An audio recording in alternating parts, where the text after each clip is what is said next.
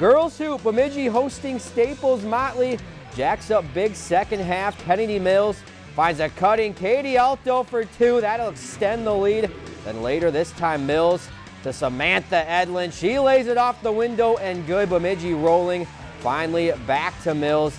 This time taking it herself in transition with the left, no problem. They score 78 points tonight and they'll cruise to the victory. They end up winning by 54.78 to 24. If you've enjoyed this segment of Lakeland News, please consider making a tax-deductible contribution to Lakeland Public Television.